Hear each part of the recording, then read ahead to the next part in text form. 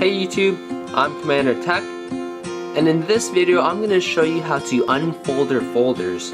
So something new in iOS 4 was the ability to add folders, and so you'd be dragging icons on top of each other to make the folder. So say you want to delete the entire folder without dragging each folder out.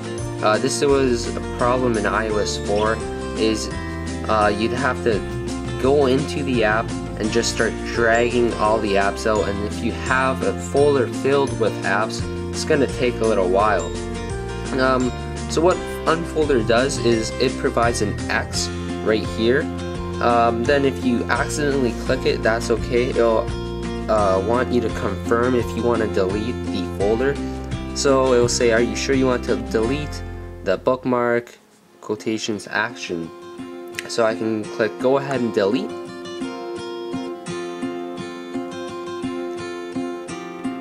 And there we go, it just deleted the folder. So that's a cool little tweak. I'll show you how to add this. So go ahead in your Cydia store, your friendly Cydia store, and you're gonna look up UnFolder.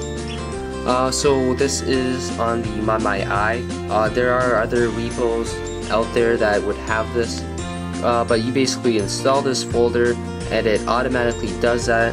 Let's look at some screenshots of what I just showed you. Scroll down. So there you go. That's basically what I just showed you. So that's basically it. That's what I can show you for UnFolder. If you want this tweet, go ahead, look up UnFolder in your Cydia store. Go ahead, download this and install. I'm Commander Tech, and I am signing out.